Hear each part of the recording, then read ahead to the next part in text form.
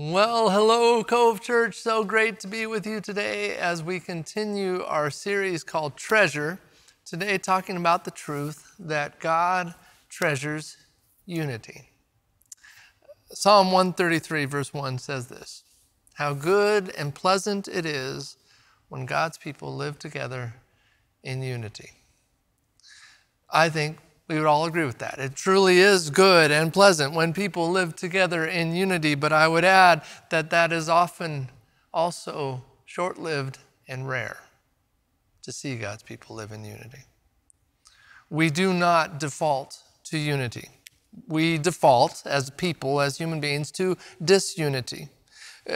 We see this established from the first moment of blame in the Garden of Eden, where Adam's saying, the woman you put here with me, she's the one that gave me the fruit, and of course I ate it because I eat everything, so that's what I do. And so from the very beginning, the outflow of sin was to blame, was to divide, and we have been dividing ever since.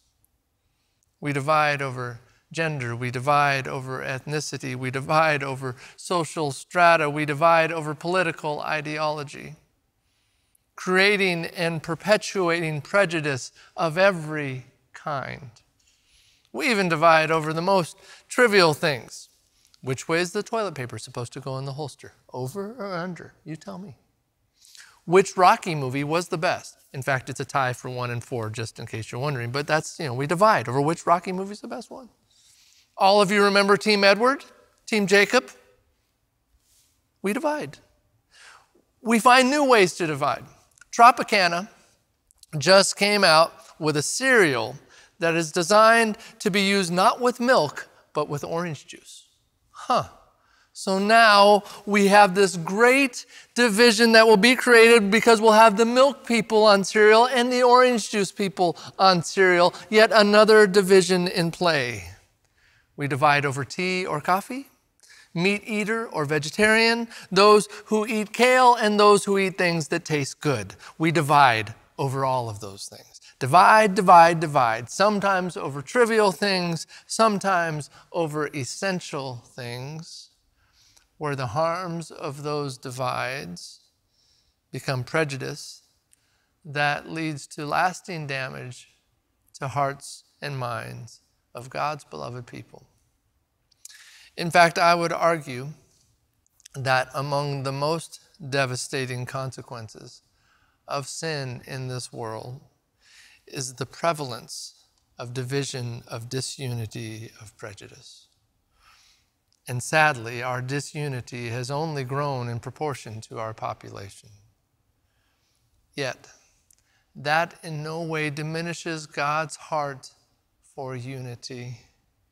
It does, however, make us realize how much we need God to achieve true unity. There is this work that God invites us to, a work that is not completed in a moment. Instead, it is a work we must intentionally choose every day. It is the work to address this sinister and destructive expression of disunity in our lives. And it must be addressed for this reason.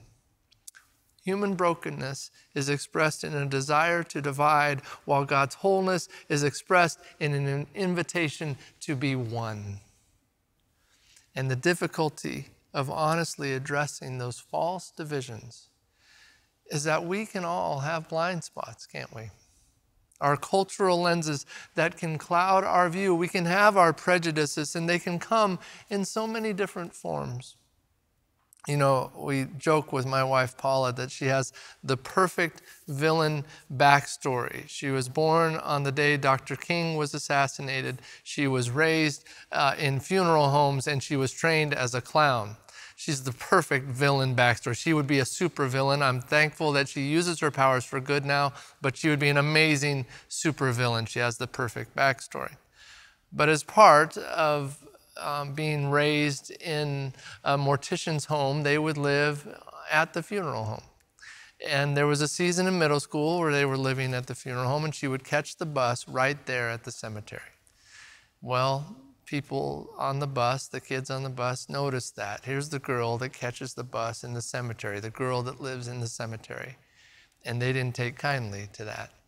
In fact, every day she would get on the bus and all the kids would scoot to the middle of the aisle to make sure she didn't have a place to sit.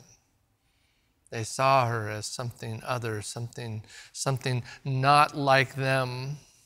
And so they made sure that she didn't have a place. She was forced to just find the edge of somebody's seat while they looked the other way in order to have a place. And I so wish I could have been there in those days. I would have sat with her. Oh, I would have loved sitting with her. They were really missing out. She was different. And because she was different, her difference was not seen as good. Sadly, this is what people, human beings, tend to do with differences. The great tragedy of the human condition is that uniqueness is not celebrated, it's punished. Differences are seen as weaknesses, not a benefit. Yet it is in that uniqueness that we actually express God's call, God's plan, God's design, how specific it is to us. We, as God's people, get to celebrate that, to see God's beauty in that diversity, or at least we should. Yet the indicting thing is that of all the places in the world where prejudice and disunity should never have a foothold or an expression or a possible voice, of all the places, it should be God's church. Yet it has been said that 11 a.m. on Sunday mornings is still the most racially divided hour in America. So what do we do about that kind of disunity? Well, here's what I'm hoping for. Here's what I'm believing God for, is to give each of us a path towards unity that only God can create, because God treasures unity. That is where we go in our treasure series today. We're going to gain a biblical understanding of unity, a kingdom of God worldview when it comes to unity. Because division started when the enemy opened his mouth, and it ends when we seek Jesus to close it. So let's do that together.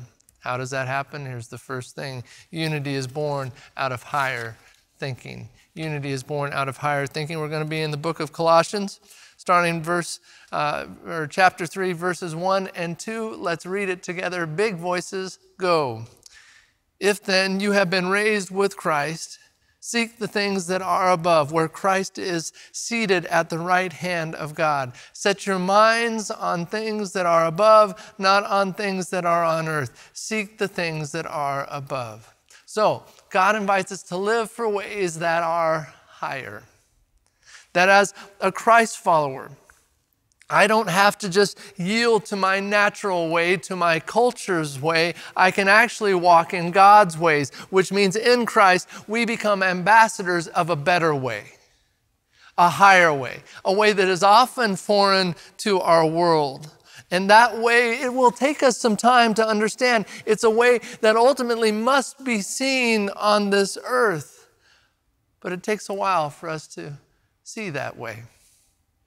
I'm reminded of a favorite story of mine when the boys were little and Ethan was going to school for the first time. It was kindergarten, I think, maybe half day. And so, before school, Isaac and Ethan are playing and that sort of thing. And we load everybody in the car, first day of school, and Ethan goes and he's got his little backpack on and we go and we take him to the school and we say, bye, Ethan. We're all waving, Isaac's waving, bye, Ethan. Away he goes to class. Goes to class, we're crying, it's the first day of school, we're parents. It's a big moment. Well, I go to work and Paul is home with Isaac that day, and Isaac's just playing throughout the day and doing things, and the day goes by and it comes time to go and pick Ethan up. Paula says to Isaac, okay, Isaac, it's time for us to load up in the van. We're going to go get your brother. And Isaac looks up from his toys and says, you mean he's coming back?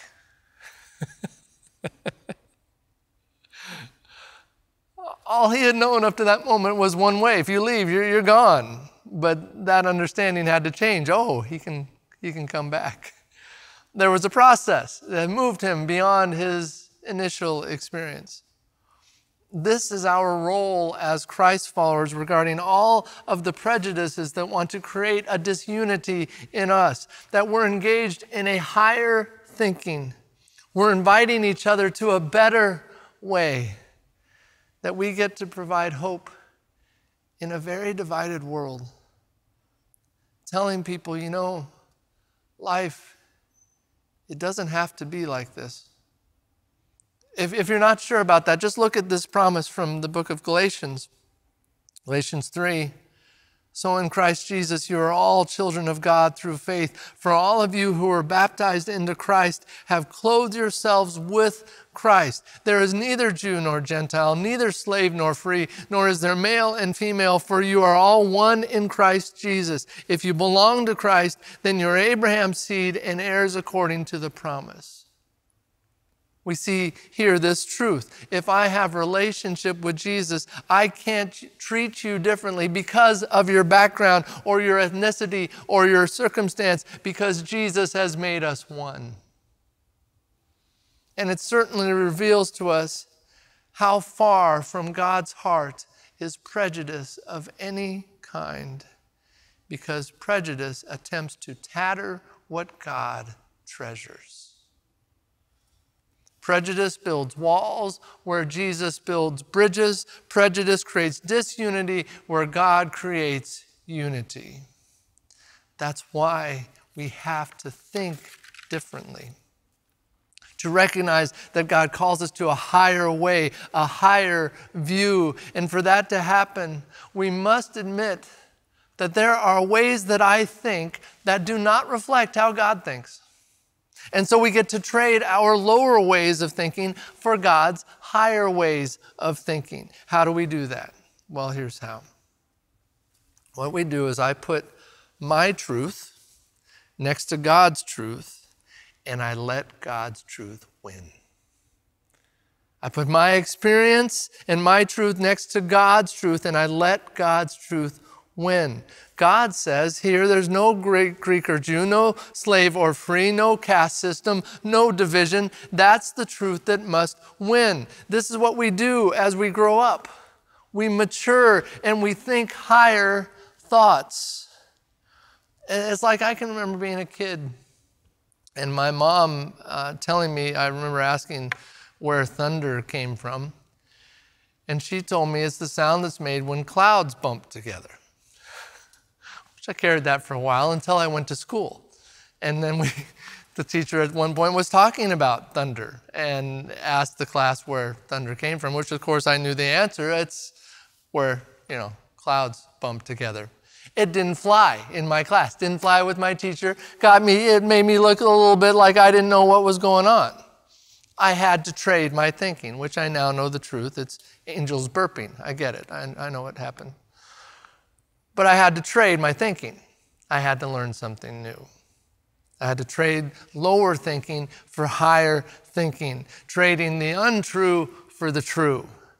That is what we must continue to do if we are to experience unity, to allow Jesus to transform our thinking about everything, and especially about people. Unity is born out of higher thinking. That's the first thing. Here's the second. Unity is born out of honest change. Colossians chapter 3, continuing the passage. Let's read it. Big voices, go. But now you must put them all away. Anger, wrath, malice, slander, and obscene talk from your mouth. Do not lie to one another, seeing that you have put off the old self with its practices and have put on the new self, which is being renewed in knowledge after the image of its creator. Here there is no Greek and Jew, circumcised and uncircumcised, barbarian, Scythian, slave, free, but Christ is all and in all. Here we see that concept once again, that in Christ we are one. And the passage points us to some things, especially that speak to how we create our own disunity. It's the stereotypes that we engage in, the prejudices. Maybe these are the things that each of us gets to learn to put away, to tear out from our lives, to remove from our way of walking around this world. They're patterns. Perhaps it's from the way we were raised, assumptions that we've never confronted.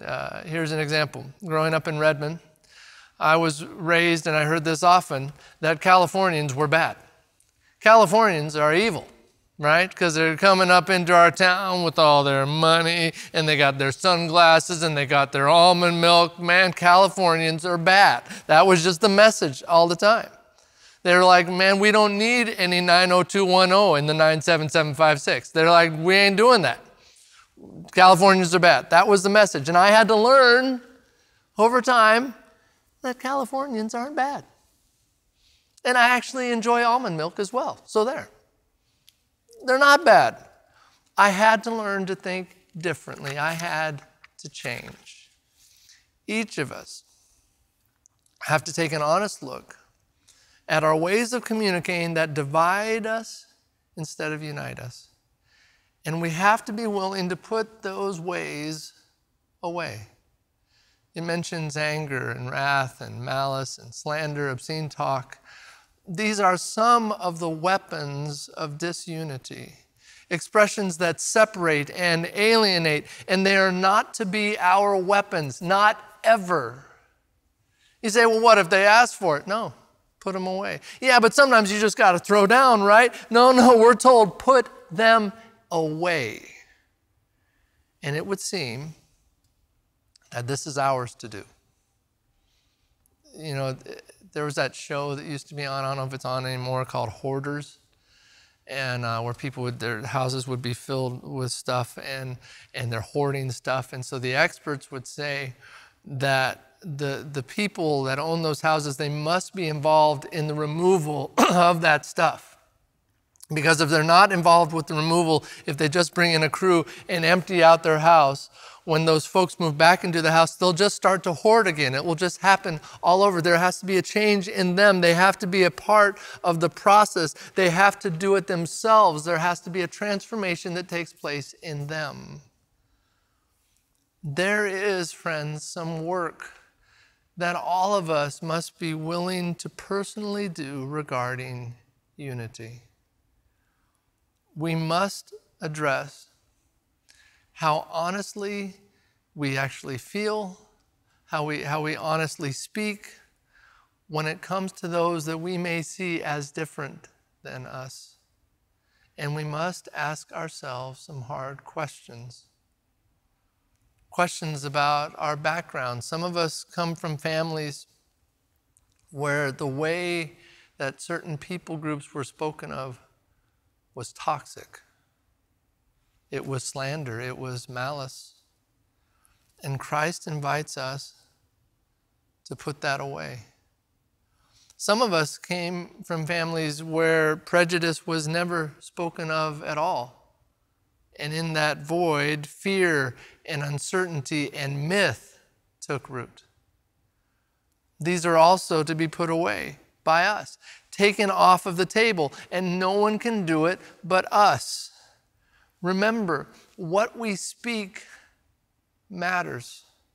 We're told in Proverbs 18 that life and death is found in the power of the tongue, meaning our words either add value or remove it, add life or take it away. It's like this.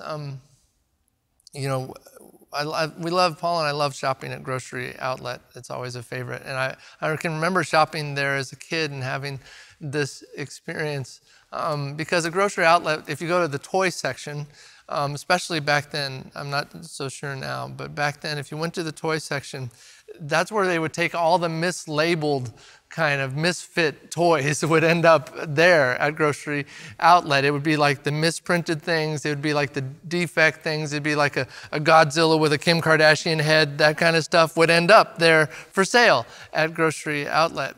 And I remember being there as a kid looking through the toy section, and I found this David Hasselhoff toy, action figure toy from Baywatch, David Hasselhoff. And you could see printed on the box itself was $12.99 was the price of it. But Grocery Outlet had put a sticker right next to it, green sticker. It said $2.99. It was obvious that it started out at that value, $12.99, but now it had been devalued to $2.99 somehow in that process. That is a picture of what the enemy wants to do with all people. Take us from the value that we started with and diminish us. And this is what disunity and prejudice creates. This is what it breeds. It takes what God has originally assigned a high value to, and over time it takes and puts its own sticker on the box, making it less. Now you say, why is that a problem? Well, here's why. Because Jesus establishes our value by purchasing us on the cross, which means the life of every human being you encounter is worthy of the blood of God's Son. To deny that value is to undermine the sacrifice of Christ. We're told in this passage that at the feet of Jesus, there is no Greek, no Jew, no circumcised or uncircumcised, no barbarian, no Scythian, no slave, no free person, but Christ is all and in all. We are one in him, meaning we are to celebrate our differences, not fear them. And we must do that because in Christ, we are one. As Christ reconciles us to himself, we become reconciled to one another. The cross of Christ makes it possible that all people, regardless of race or creed or culture or tribe, that all people can know Jesus, to be one in him. And that becomes the message we proclaim, that unity is then born out of honest change. Lastly, unity is born out of understanding. Colossians 3, the passage goes on. Let's read it together. Big voices, go. Put on then, as God's chosen ones, holy and beloved, compassionate hearts, kindness, humility, meekness, and patience, bearing with one another. And if one has a complaint against another, forgiving each other, as the Lord has forgiven you, so you also must forgive. So we've talked about some things that we need to put away, but now we see there's some things we need to put on. This requires an intentionality on our part, that we would put on compassion and kindness and humility and meekness and patience. All of it creating something that the world desperately needs: empathy. One of the things for my life that I have determined to do is to intentionally place myself in environments where I am the minority, either in race or history or culture. And I know that in doing so, I make myself a bit uncomfortable, but I also know that's the only way I can grow. That's the only way I can move from kind of enigma to empathy, to understand more, to listen more, to see more. This is the work we all get to do. See, I think we would agree that many important things changed with the civil rights movement of the 1960s. But I think we could also all attest to the fact that we're not fixed, that prejudice continues to be a cancer in our world. Why? Here's why. Politics doesn't change hearts. Jesus does. Politics doesn't change hearts. Jesus does. Which means as Christ followers, we go first. We change first. We get uncomfortable first. We listen first. Because until my heart for another changes, I'll never see another's heart change towards me. This is part of the miracle of God's redemption. See, humanity as a whole, it continues to struggle because we can't possibly imagine that someone else in their experience is different than ours. It's like, how is that possible? So what do we do with understanding that's how we approach life? Well, let me offer this to you. And I've taught on this before, but I think it's a key to this conversation. I think the smallest passage in the New Testament is a huge key to defeating prejudice in our world. It's John 11:35, Jesus wept. The context, if you recall, is that Jesus' friend Lazarus was sick. His friends invited Jesus to come and pray for him. Jesus delayed, so Lazarus dies. And when he finally gets there, his friends said, Jesus, if you would have come before, Lazarus would have lived. And when Jesus saw them weeping, we're told he was deeply moved, and he goes to where they laid the body, and we're told that Jesus wept. Here's why that is significant for us. Jesus wasn't weeping for himself. Jesus knew what he was going to do. He knew that this day was going to end in rejoicing, in celebration. He knew that Lazarus would rise from the dead. Jesus knew there was nothing to be sad about. That was not the experience that he was having, but they were having that experience. So why weep? Jesus was weeping because he saw the world from the eyes of those who were grieving, those who were hurting, those who could not see the same way he could see, those who were experiencing the world differently than he was. And Jesus was able to share with them their pain, their grief, their concern, their frustration. Not his experience, not his understanding, their experience, their understanding. So, knowing that about that passage, if you're not yet a Christ follower, include this in the great reasons to become one, and here it is. When we walk with Jesus, he gives us the ability to see life from someone else's perspective, to have genuine empathy, to know that although I have not experienced what you are experiencing, I can listen, I can understand, I can have compassion and kindness, I can put that on. This understanding, it unravels prejudice and it creates unity. And at times, I think for us, the line can be, well, aren't we kind of done with all this stuff, you know? Aren't we past all this? Haven't we evolved past all this? Can't we move on from talk of race and reconciliation and disunity? Here's what genuine empathy says to that.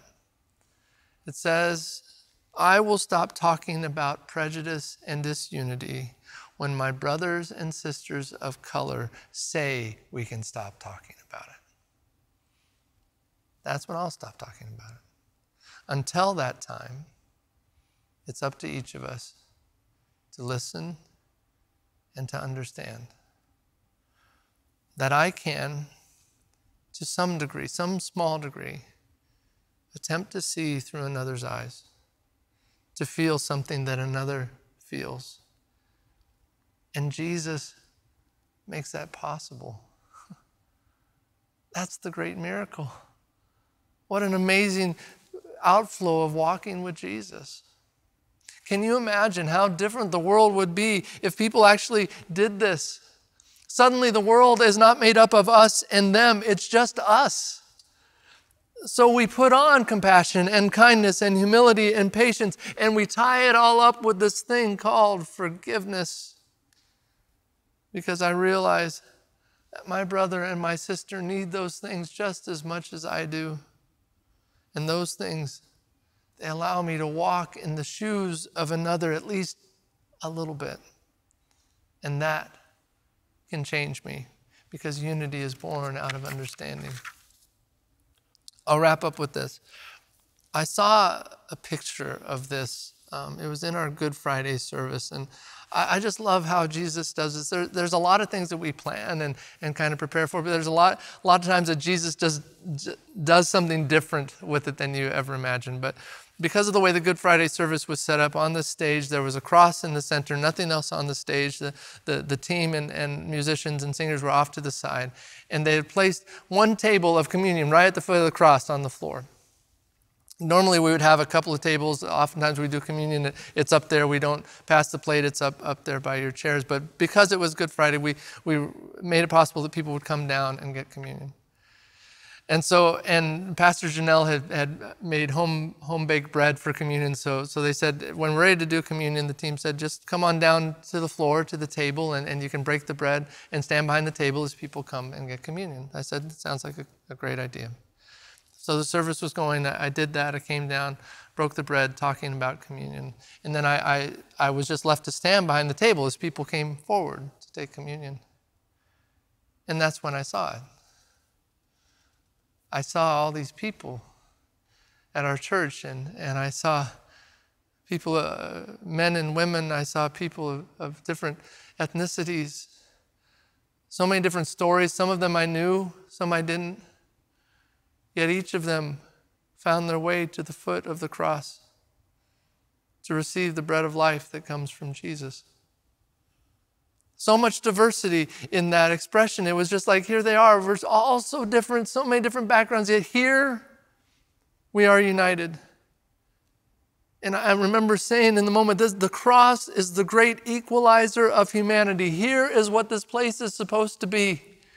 That every person of every tribe and nation and tongue can come and find their way to Jesus and make their way to the table. That all of us, as we often say, are just one beggar telling another beggar where to find bread. And I saw it on that Friday. Here's what it can look like. That is the message of Jesus. That is the message of unity that Jesus offers to us. A unity that is not found in common experience, but rather in common need. We all need Jesus together. And as we get close to him, we are automatically close to one another. That's what it does. We think unity is about this shared understanding, but it's ultimately about a shared friend. As I'm close to Jesus, I'm going to be closer to you. Revelation 7, 9 and 10 says this, after this I looked, and there before me was a great multitude that no one could count, from every nation, tribe, people, and language, standing before the throne and before the Lamb. They were wearing white robes, and they were holding palm branches in their hands, and they cried out in loud voices, salvation belongs to our God who sits on the throne and to the Lamb. That is a picture of what heaven looks like.